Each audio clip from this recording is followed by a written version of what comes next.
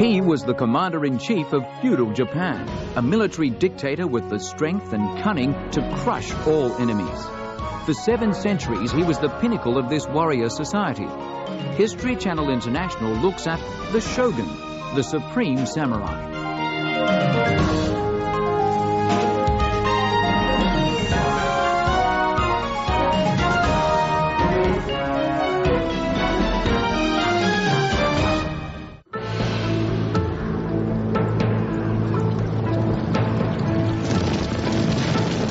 At the center of virtually every chapter of Japanese medieval history, there was war and conflict. And at the center of the conflict was the daimyo, the local warlord. It was he who chose the fights, and he who led armies of men who drenched Japan in centuries of blood. Japan was ruled by an emperor, and the warlord served the royal court. That is until one day in the year 1192, when the nation paused and set off in a new direction. That was the day a warlord, Minamoto Yoritomo, declared himself shogun. While all Japan bowed their heads to the emperor, it was the shogun whose will ruled. The shogun was the military dictator of Japan. The word is actually a shortened version of the full title, Seita Shogun, which literally means commander-in-chief for the suppression of barbarians. The barbarians being the enemies of the shogun.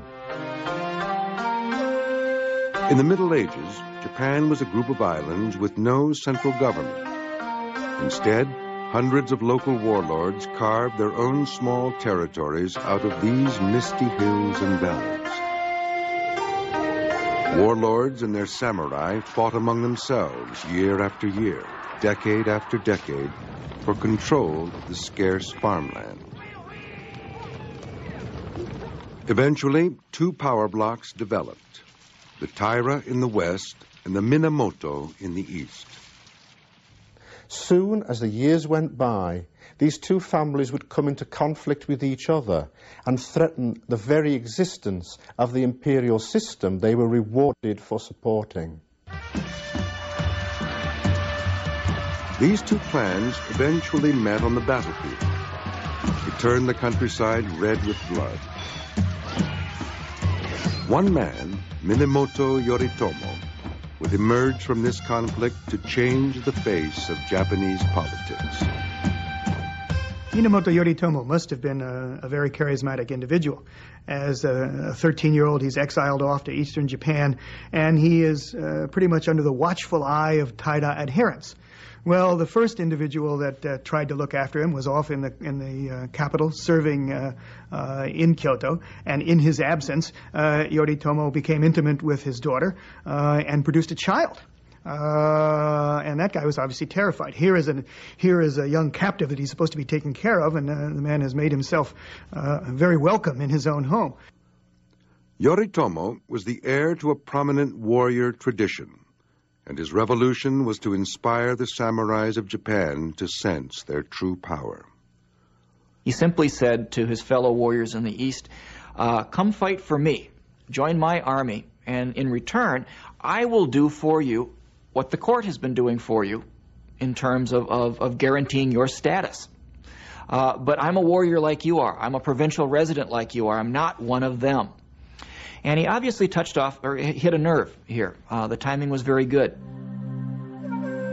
Yoritomo led his Minamoto clan in a struggle with their rivals of the 12th century, the Tairas. His armies were soon caught up in the great battles that became known as the Genpei Wars. And it was during the Great War between these 2 powerful clans that Minamoto Yoritomo saw his chance to dominate all Japan's warlords. The Genpei Wars came to a dramatic culmination in the Battle of Dan-no-ura in 1185. Dan-no-ura is almost unique in samurai history because it was a sea battle. It was fought in the narrow straits of Shimonoseki in western Japan. The ships were fighting platforms, flat-topped with rowers on a lower deck. Archers fired away from the top deck.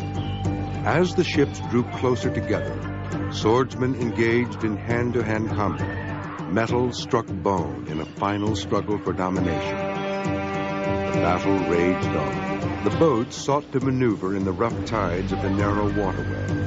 In a brilliant maneuver, the Minamoto generals commanded their archers to concentrate on the rowers and steerers of the Taira ships, leaving the enemy vessels spinning helplessly in the current. The Emperor of Japan, a child named Antoku, and his grandmother were passengers on one of their ships. On board the Taira ships, it soon became clear that defeat was imminent. Soon, Minamoto samurai would board their ships and put them all to the sword. Tomomori, head of the Tairas, made an announcement. Suicide was now the only answer. Then he tied himself to an anchor and threw himself into the sea. Meanwhile, the grandmother of the 8-year-old sovereign took the young emperor in her arms and walked slowly to the ship's edge. She prayed with the child to Buddha and their imperial ancestors in preparation for the final act. Then, with the words, "In the depths of the ocean we have a capital city," she jumped into the waves, taking the young prince with her. The remaining Taira warriors followed her lead by committing seppuku, cutting themselves open with their own swords and throwing themselves into the sea. And it was said that because of the blood from the numerous slain warriors of the Taira, mingled with the red dye from the Taira flags, made the sea turn red in the area of Dan Noura. And there's one other legend about Dan Noura, that the little crabs that live on the beach have on their backs the face of the dead warriors, because the spirits of the dead Taira samurai live in these little crabs and still haunt the coast to this day. Yoritomo then emerged from the Genpei War as the officially recognized head of warrior society in Japan, the official head of the military and police systems for the court. Yoritomo's government was called Bakufu, named after the tents that generals set up near the battlefield. The great skill that Minamoto Yoritomo possessed was the skill of political adroitness, so that he could convert his military victories over the Taira into something more long-lasting. As a result, he set up a system of constables around the country, whereby these local samurai governors acted on his behalf, rather than having the centralized rule from the imperial palace and the imperial court. Minamoto's loyal samurai warriors spread his influence throughout the country to make the point that his Bakufu government was in control. He set up his government in Kamakura, far from the emperor's imperial palace in Kyoto. It was his way of putting distance between the shogun and the emperor, to remove himself from the emperor's influence and to make a statement that the shogunate was a government of the samurai and not of the court. With this Bakufu rule, Yoritomo managed to do more for Japan than the emperors before him had ever achieved. Besides bringing the warring daimyos under his control, he created the first warrior government the Japanese people had ever known. In the process, he brought order to Japan, establishing a justice system fairer than anything that preceded it. Warriors took over tasks that the former bureaucrats of the imperial palace had been doing badly or corruptly. His loyal constables monitored everything from taxation to agriculture to military recruitment. We generally see Yoritomo as the first important military figure to sort of initiate a long period of samurai involvement, if not outright control, of the political process in Japan. The first shogun ruled with an iron fist, but knew how to be even-handed. When Yoritomo died in 1199, the tradition of the super warlord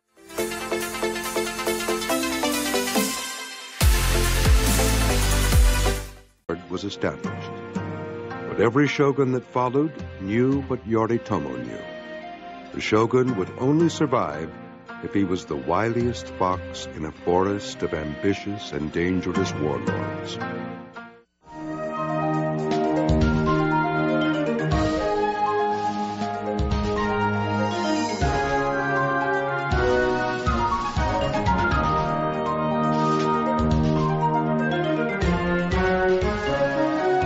Almanac will continue in a moment.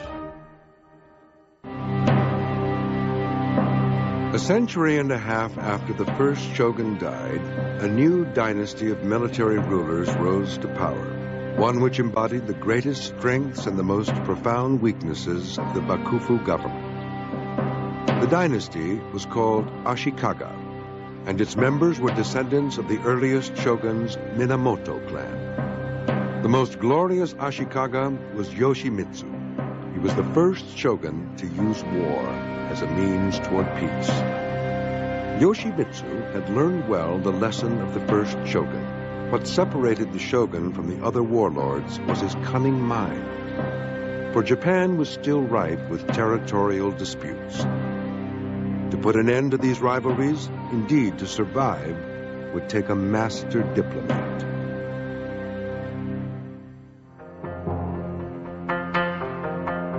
In 1392, two rival clans pitted huge samurai armies against each other, as each claimed one of its heirs emperor of all Japan. As a result, there was the emperor of the north and an emperor of the south. Yoshimitsu called the two rival clan leaders together for a meeting. Through negotiations that were full of ceremony and courtly manners, he played on their sense of pride and honor. Perhaps he suggested they could work out an arrangement in which each party got his wish. Both clans could have an emperor. Yoshimitsu brought the wars to an end, not so much by a military victory, but by negotiation, whereby the succession between the two lines would alternate. That satisfied the competing warlords and brought peace to Japan. Yoshimitsu is known to us historically far more as a patron of the arts than he is as a military figure, even though it was during his particular tenure as shogun that the endemic warfare that had been going on in Japan for several decades was brought to a halt, as he brought the northern and the southern courts together again. But really, we think of him as a patron of the arts, of a collector of fine Chinese art goods and library. Shogun Yoshimitsu, the negotiator and the peacemaker, brought Japan into a brief but significant era of peace. Under his rule, the arts flourished. Without the fear of conquest and battle, calligraphy, poetry, and music developed as they never had before. During Yoshimitsu's reign and during his lifetime, the shogun's court actually supplanted the imperial court as not only the seat of political power in Japan, but also as the seat of cultural norms and cultural ideals. During the peaceful rule of Yoshimitsu and his successors, the tea ceremony developed. As the tea ceremony celebrates the beauty and tranquility of everyday life, so Yoshimitsu's life was lived in peace, proving that a warlord, a shogun, the man with the ultimate power of life and death in Japan, could cultivate the arts as carefully as he had outmaneuvered his enemies. Yoshimitsu transformed the capital Kyoto into a magnificent city of temples and gardens. One of his most famous artistic accomplishments is the creation of what's called the Golden Pavilion, a fairly elaborate and very expensive temple complex in the capital city. Here, Ashikaga Yoshimitsu, the arbiter of taste, held poetry parties, flower viewing parties, established and largely developed the tea ceremony, and entertained emperors, courtiers, and ambassadors from China. If the high point of Muromachi warrior government came under Yoshimitsu, his successors were not so fortunate. By the time we reached the 8th shogun Yoshimasa, already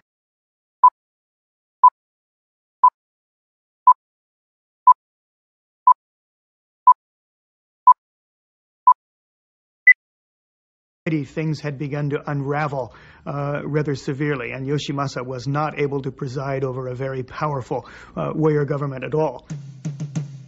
5 Ashikaga heirs succeeded Yoshimitsu as shogun, but their reigns were disappointing.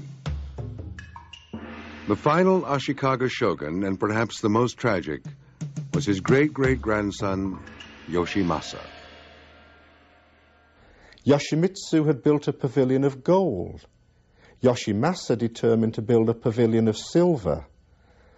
The pavilion was built, but funds ran out before it could be coated in silver as he had planned. And this, in a sense, was symbolic of the age, because whereas the silver pavilion is unfinished, so was Yoshimasa's own attempts at government. Yoshimasa idolized his great-great-grandfather, but lacked his diplomatic skills. The position of the shogun at the head of warrior society deteriorated so badly that it was almost non-existent. And Yoshimasa himself didn't seem to have had a whole lot of interest in maintaining his governing authority. He was far more interested in being just a patron of the arts. He was something of a playboy. While the shogun concerned himself with poetry and flowers, rival clans schemed to seize power. Soon, all of Japan was caught up in a bloody civil war. Kyoto itself became a battleground. And we have skirmishes where one group goes out and burns out the buildings of one particular group, and then there are counterattacks, and buildings of the other group are burned down. And again, the commoners' lives, the people who lived in the city of Kyoto, were affected in ways that they had never been in previous battles. The citizens of Kyoto began to evacuate the city. Invading armies confiscated their empty houses. Barricades appeared in the streets.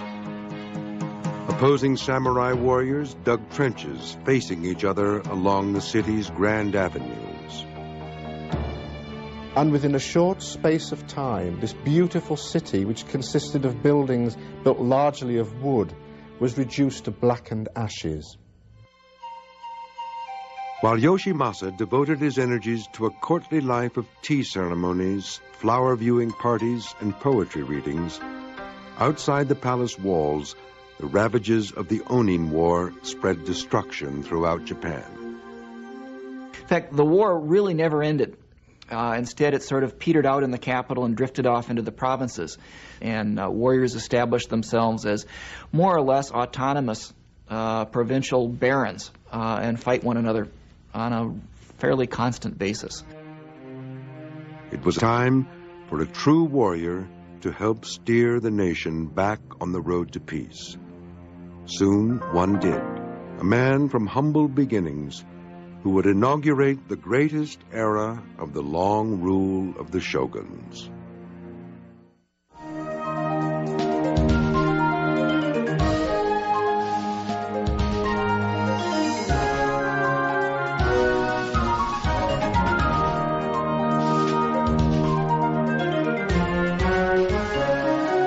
Almanac will continue in a moment.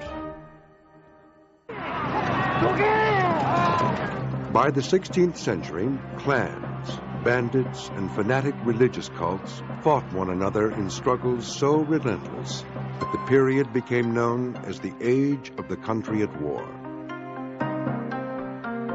Provincial warlords had become their own masters once again, and the countryside spun off into many small kingdoms rather than one central government. One warlord would steer the country back on the road to peace. His name was Oda Nobunaga. He was an intrepid warrior, absolutely without fear, and absolutely, it would seem, without shame. We remember him today because of the tremendous cruelty that he seems to have exhibited in dealing with his enemies. As the British historian George Sampson once noted, he was a cruel and callous brute. Nobunaga's origins were humble.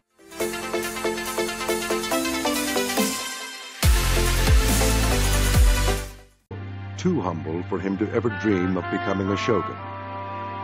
The son of a minor warlord, he remained a small territorial chieftain until opportunity knocked at his door.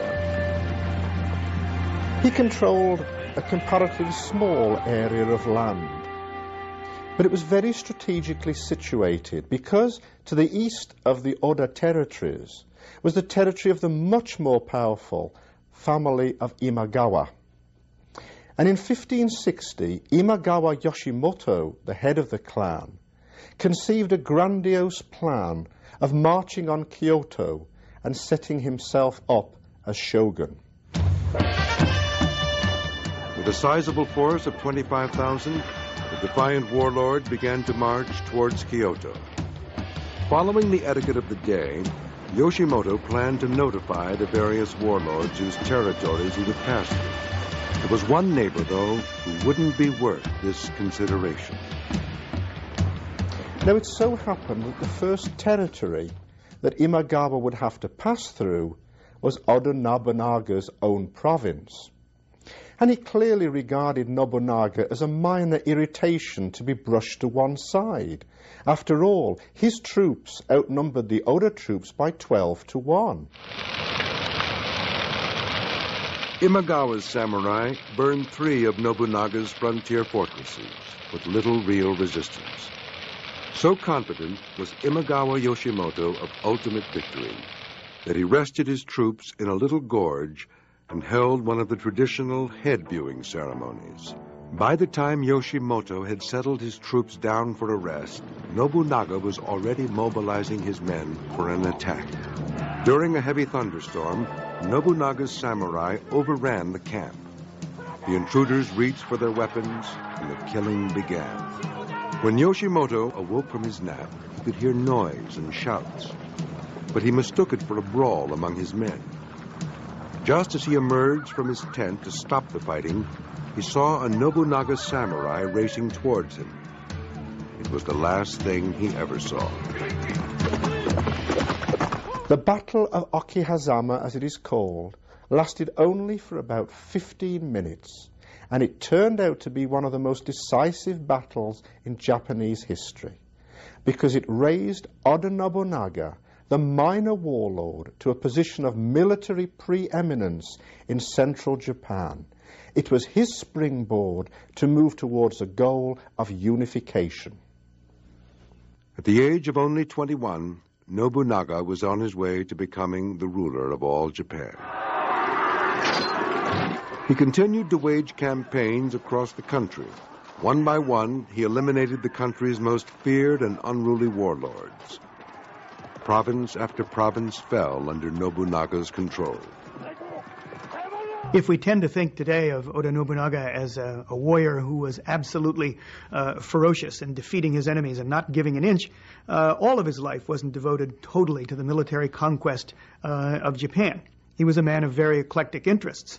And certainly we owe a lot to Oda Nobunaga as the individual who perhaps facilitated the spread of early Western civilization in Japan. It was in the 1540s, as a matter of fact, that European civilization reached Japan.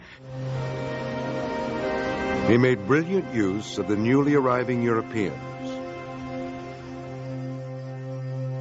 He pitted the Christian missionaries against a fanatical Buddhist sect of warrior monks. They were tough fighters who had challenged his rule and caused him endless problems on the battlefield.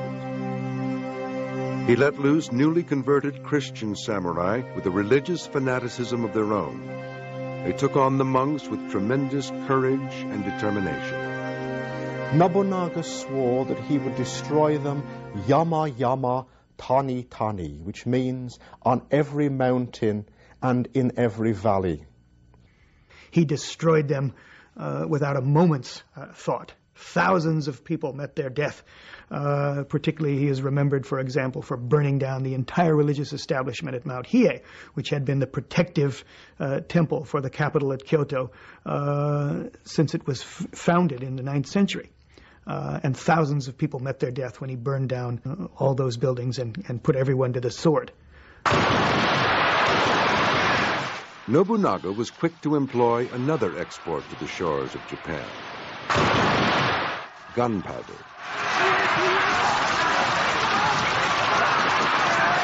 He was the first warlord really to understand the potential of using guns in battle. Lots of other warlords used them, but very few had used them effectively. At the Battle of Nagashino, Nobunaga put his musketeers on the front line and ordered rotating volleys. As inaccurate as they were, the volleys proved deadly, cutting down the closely gathered enemy samurai as soon as they ventured too close.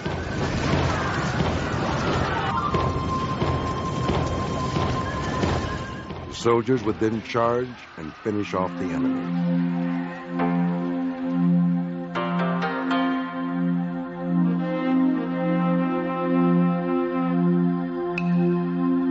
His power consolidated, Nobunaga ordered a magnificent castle built, overlooking the largest lake in Japan. He then commissioned the country's most famous painter to fill it with golden screens of great splendor.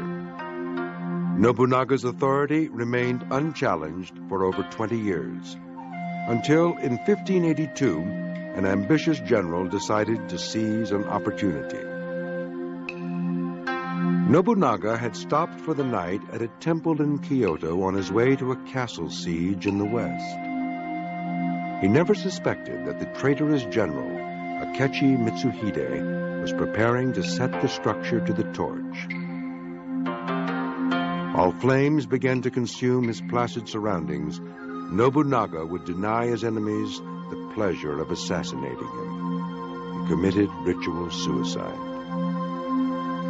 The man who killed him, Akechi Mitsuhide, has acquired the title into history of the 13-day shogun, because 13 days is all that he lasted.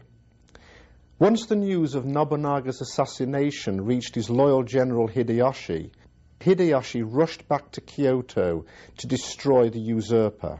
The treacherous assassin's plans of ruling Japan were never to materialize. Nobunaga's trusted protege, Toyotomi Hideyoshi, took his revenge. This next great shogun would use his tremendous military skill, fierceness, and cunning to further unify a war-torn country.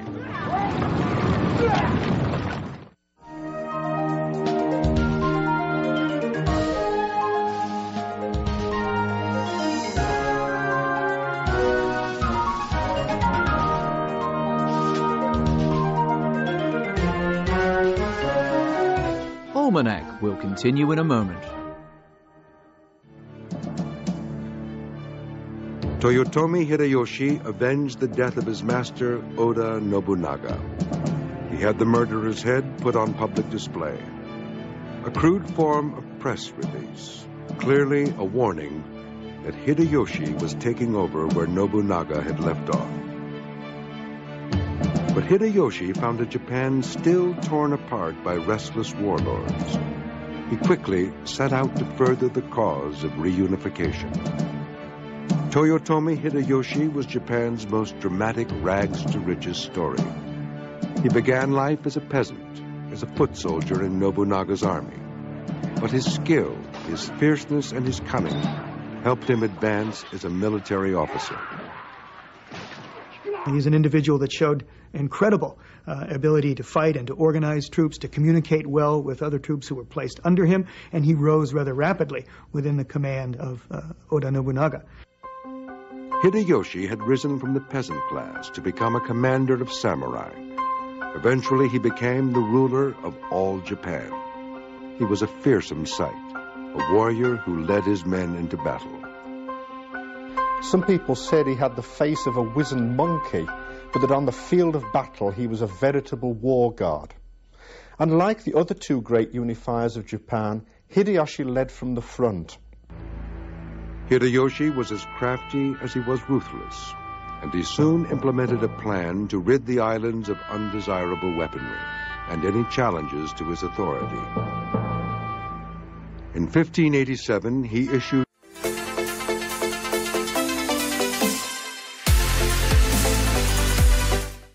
edict that all non-samurai were to turn in their swords. The soldiers fanned out across Japan in what became known as the Great Sword Hunt. He decided that the peasantry, the population at large, did not need to be armed. As he said in his particular edict, it hindered the collection of taxes, as one could imagine it very well did. And so an enormous amount of arms was collected from the population at large.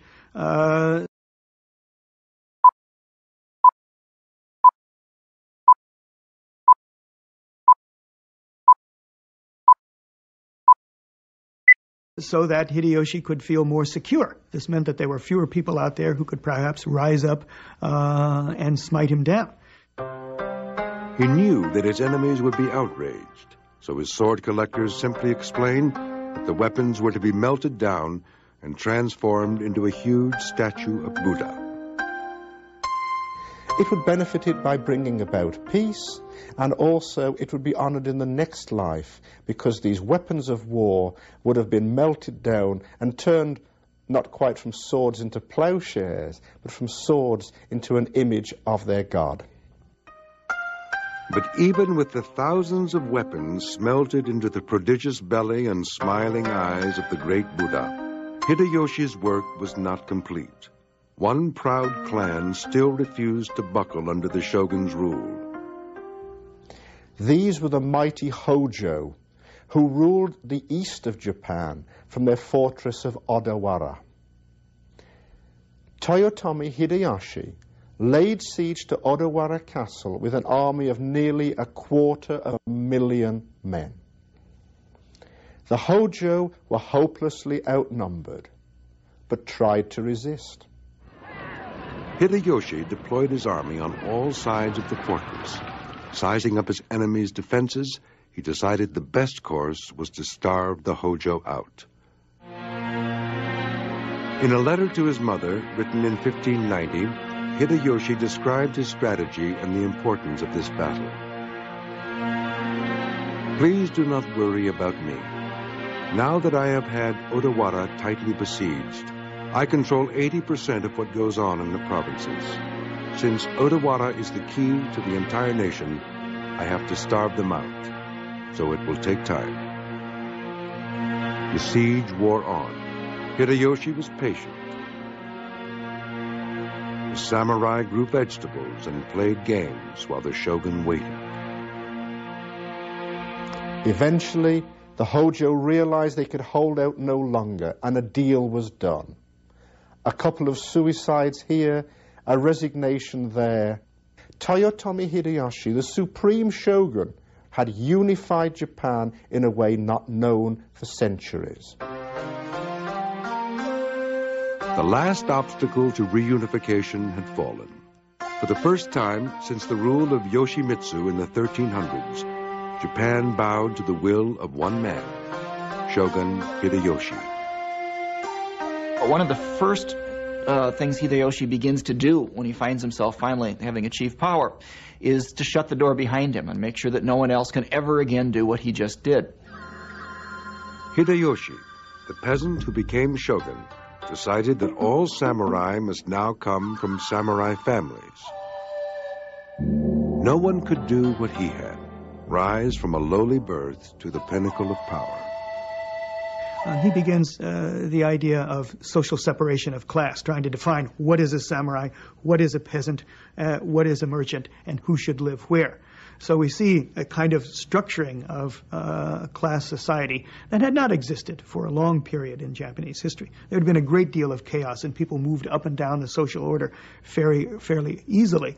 But after Hideyoshi, it became increasingly impossible to do that. Hideyoshi now turned his attention abroad. In 1592, he launched an invasion of Korea with a force of over 100,000 men. They made rapid progress, fighting their way up through the Korean peninsula to Seoul and beyond. However, sickness, the winter frost, together with constant guerrilla attacks, gradually undermined the Japanese military position. Hideyoshi's regime was weakened as a result of the failed Korean expedition. Hideyoshi, who had fought his way into the samurai class and made it rule supreme, now faced the same problems as his predecessor, Oda Nobunaga. If Oda Nobunaga was not able to pass on his control of Japan to his descendants, neither was Toyotomi Hideyoshi to be successful in founding a lasting power structure in Japan. Certainly he wasn't the first one to have this problem in Japan, but of course it all boiled down to having an appropriate heir which he could pass his position on to. As Hideyoshi lay dying in 1598, he announced that his infant son, Hideyori, would succeed him. Several times before he was to pass away, Toyotomi Hideyoshi called to him his 5 major generals, asking them and swearing that, and having them swear that they would in fact support Hideyori upon Hideyoshi's death. The fact that he had to call them together more than once suggests that he was somewhat apprehensive as to the future of his young son. And in fact, that's exactly what was to happen. One general in particular, Tokugawa Ieyasu, a trusted confidant, pledged his loyalty. It was a promise he would not keep.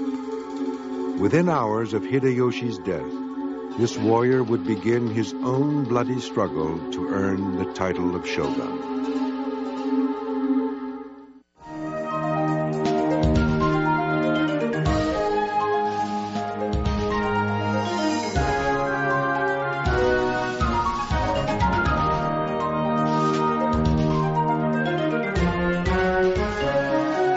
Almanac will continue in a moment.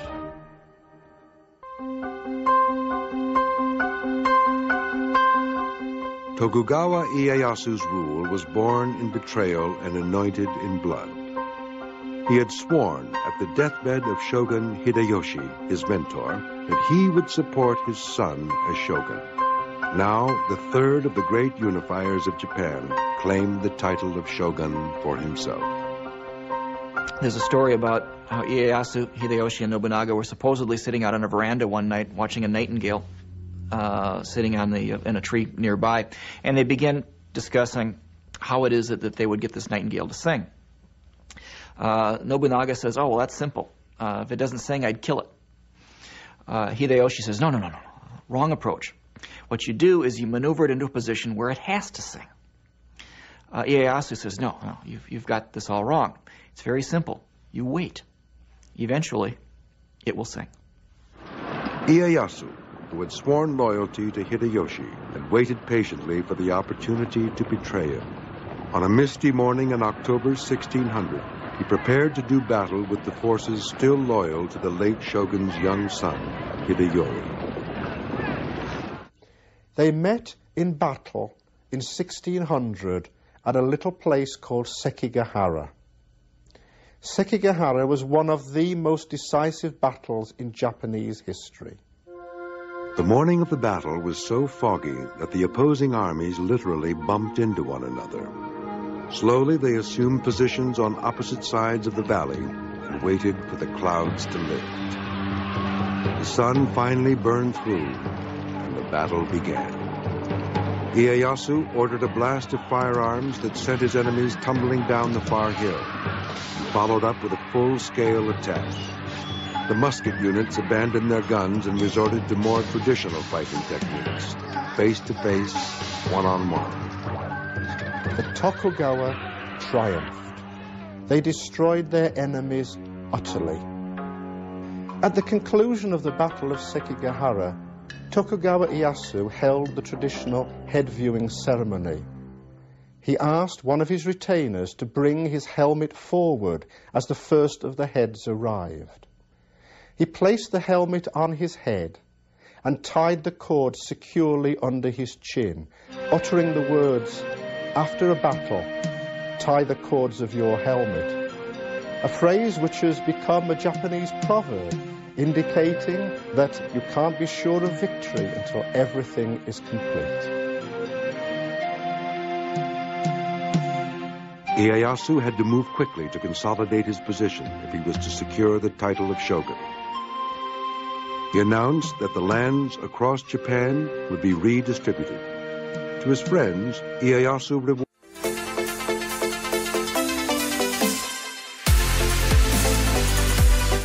unsupported moorlands, usually strategically located. His enemies had to settle for pieces of property far removed from Ieyasu's home territory. Ieyasu was on the verge of completing the job of unification begun in earnest by his two predecessors. He quickly schemed to make sure that the emperor could not amass enough power and become a future threat. He made a big show of deference to the emperor, but kept him busy with ceremonial duties and cultural events. The emperor was a virtual prisoner in his own palace.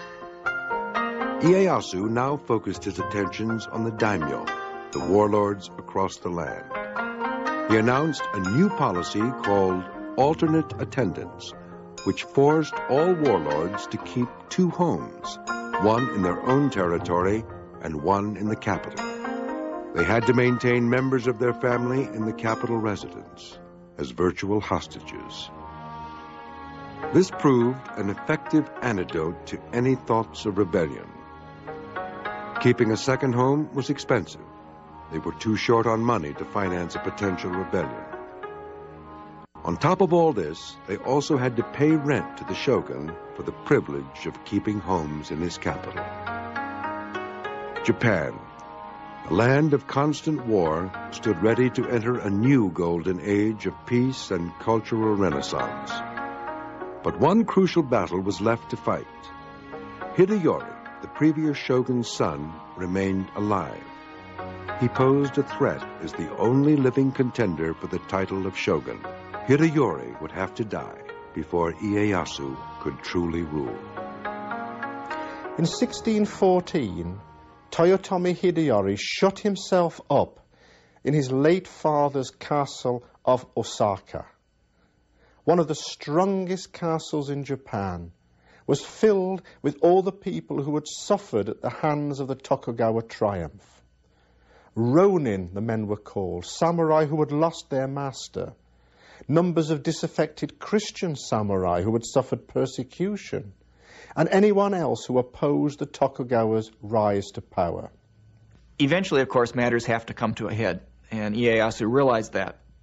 And so in 1614, he used a fairly flimsy excuse to pick a fight with Hideyori, and the result was the two campaigns at Hideyori's castle, Osaka Castle. Hideyori's fortress walls were protected by guns, cannon, and other firearms. His forces were considerable. He would not yield easily. Ieyasu's army numbered almost 250,000 men, and were equipped with 300 guns aimed at the fortress walls. His greatest weapon, however, was his own cunning mind. First, he sent a representative to engage in phony peace talks with Hideyori's anxious mother. She was seduced by the offer of a quick and bloodless reconciliation and pressed her son to negotiate. He agreed to Ieyasu's terms. The peace negotiations reached a satisfactory conclusion, satisfactory to the Tokugawa, which was that Hideyori would continue to live in Osaka, but pose no threat to the Tokugawa. Ieyasu made a show of disbanding his army. Immediately after signing the peace treaty, Ieyasu's engineers began filling in the moat of Osaka Castle. Toyotomi Hideyori, naturally enough, protested at this, but it was pointed out to him that now that peace had come to Japan, who needed moats or walls?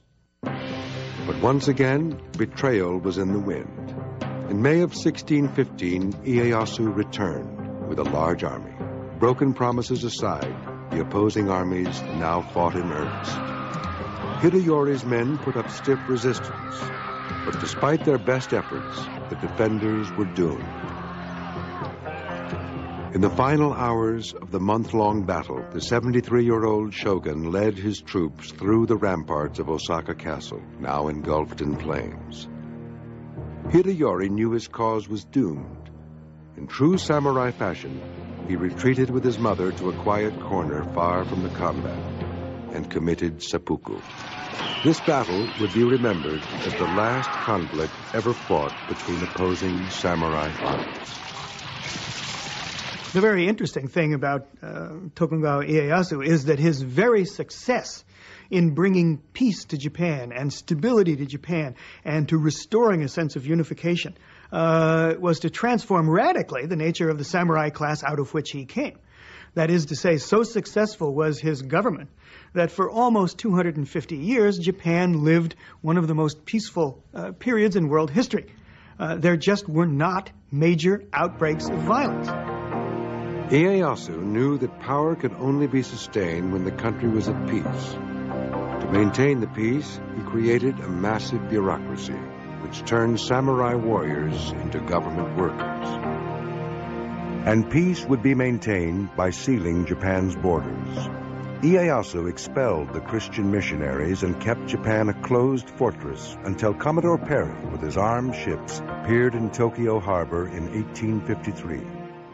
With ferocity, cleverness, and cunning, Tokugawa Ieyasu enabled his descendants to rule for almost 250 years.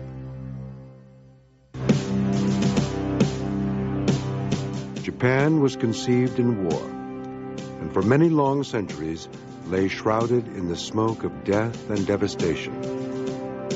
And so it was that a warrior would return the nation to peace. And that warrior was the absolute dictator they called Shogun.